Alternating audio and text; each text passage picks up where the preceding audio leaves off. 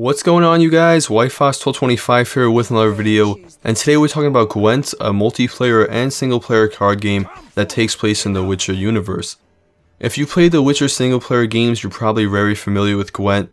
It was really popular among the community, and with the rise of card games recently, it just makes sense to make a Gwent standalone, and now we're finally getting one. The gameplay you're watching is from the closed beta, so keep in mind it's not a finished product yet. If you do want to get into the closed beta, I'll put a link in the description below where you can go do that. Keep in mind that the closed beta is only for the Xbox One and PC, not the PS4. In this video, I'm going to tell you guys everything you need to know about the game, and also my thoughts on it so far, and how I'm liking it. The game is made by CD Projekt Red, the same people who made the single player Witcher games. I really like that because they could have easily had another developer make the game and just profited off it, but instead they're making the game in-house. The game is single player and multiplayer, meaning for the first time you can play Gwent against other players, not just AI, which a lot of people, including myself, are really excited about.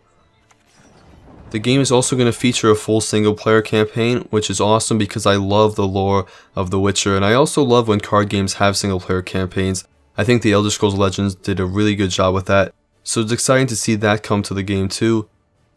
Right now in the beta, there's only casual game matches where you can just play against other opponents online, and you can also play practice matches against AI. Soon they're going to have a ranking system, and you can play ranked matches if you want to get a little bit more competitive. And then, like I said before, they're also going to add a single player campaign.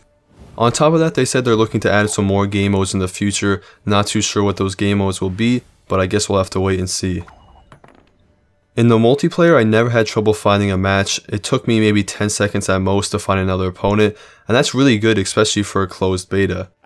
My connection was always good, and honestly, for a beta, the game feels really solid. It felt really polished, and if you added a few more game modes and a couple other features, I would have told you the game is finished. It feels really good, no bugs or anything like that. Let's move on to talk about the gameplay. The game is exactly like the single player games, so if you played Gwent in The Witcher 1, 2, or 3, you should do very well in this and you'll be really familiar with the game. The thing I like most about Gwent is it's not too complex, but there's still a lot of strategy involved. In case you're not familiar with Gwent, it isn't really like other card games. It's pretty different from games like Magic the Gathering, Hearthstone, or the Elder Scrolls Legends, which are all vaguely similar to each other. This one's a little different and has its own set of rules. The game is divided into 3 rounds. The first round you'll get 10 cards, in the second round you'll get 2 more, and in the final round you'll only get 1 extra. There are 3 rows you can place cards in: ranged, melee, and siege. You place 1 card per turn, and cards don't have any cost, so you can place any card at any time. Each card has a point value, and the goal is to have more points than your opponent at the end of the round.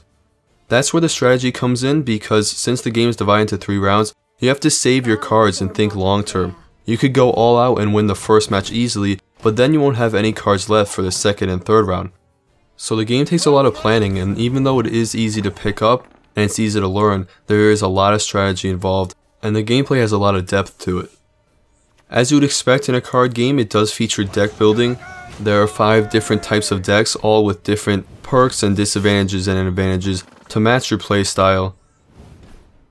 The game will be free to play, and it will come with in-game purchases, which is pretty common for the genre. It's going to be released on Xbox One, PS4, and PC. The game will also have crossplay between Xbox One and PC, so your progress will be on both of those platforms.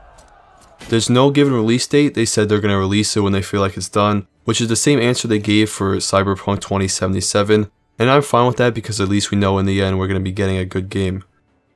Overall, guys, I had a blast playing this. I really love Gwent in The Witcher, so to be able to play with other people is really fun. Not only that, but this is probably my favorite card game on the market right now, so even if you've never played The Witcher, I definitely would recommend you check it out.